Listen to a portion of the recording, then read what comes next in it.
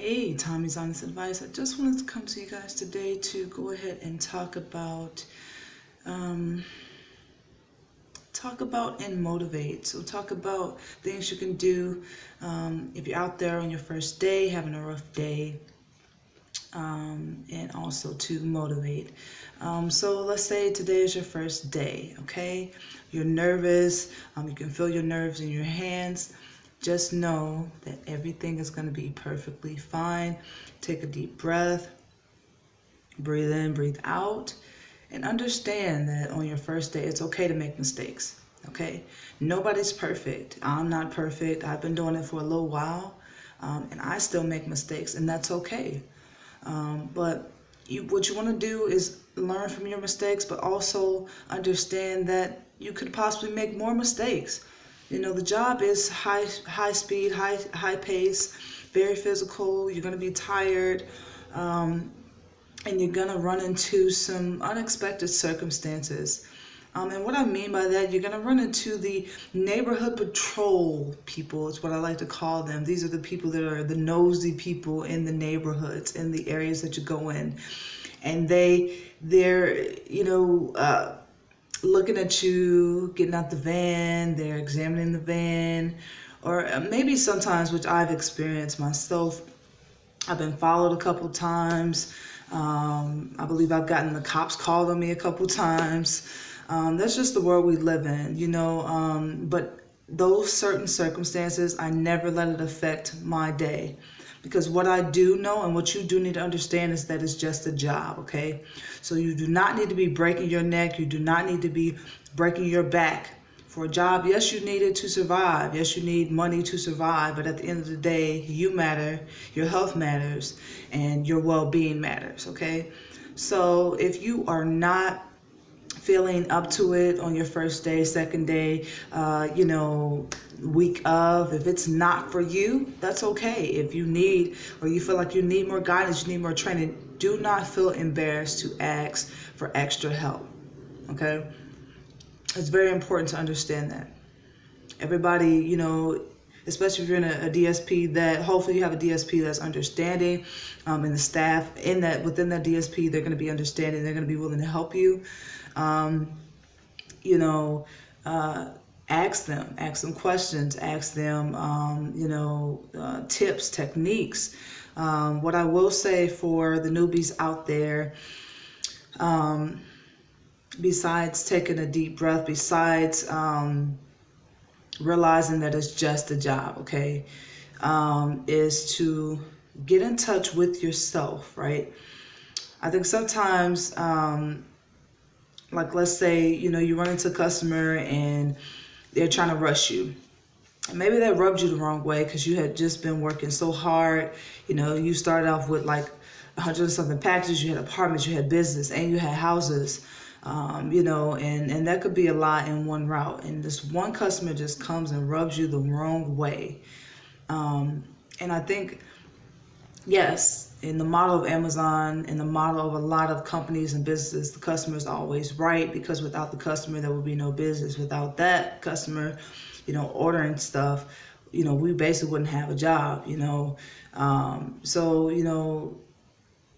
as far as a give and take, that goes both ways, to be appreciative of that customer. But at the same time, there's a line of respect, and sometimes certain people that you encounter, it has nothing to do with you, okay? They just are having a rough day themselves, and they want someone to take it out on, okay? And you could be that person, sadly. But do not let that break you. Do not let that, motivate you. Do not become unmotivated. Stay motivated, get the job done. Because at the end of the day, these certain circumstances, these certain situations you run into, hopefully you won't encounter this person, anymore. Just give them their package, go about their day. You can sincerely say apologies, that's always nice, even if you didn't do anything wrong.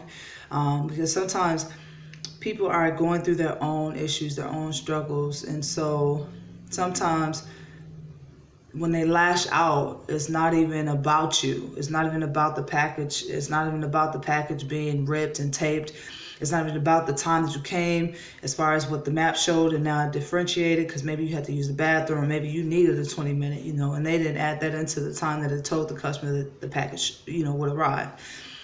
So maybe they're frustrated, but it could be some other things going on in their mind, in their lives. Everybody has struggles. Everybody has things that's going on with them. But at the same time, I would say Amazon delivery, it does take a soul person, a person that, is determined, hardworking, and motivated, to get that job done. And what I've learned from my experiences is to don't take things so personal.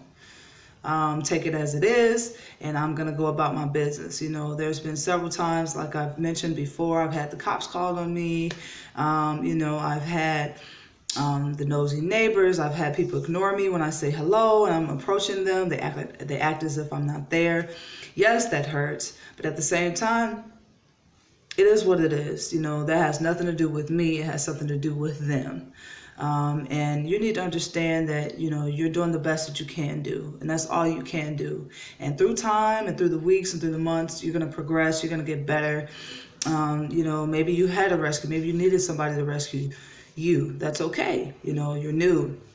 And let me tell you, when I started out, it was rough because, I caught on, but I didn't get the best routes. Like when I started off last year, was with a different DSP. And I wasn't getting the best routes. I was getting really heavy routes, and I did get hired during the peak season, which is the winter season, Christmas, all of that. And unfortunately, the nursery that I started out with, it was not 80 packages. It was not 80 stops.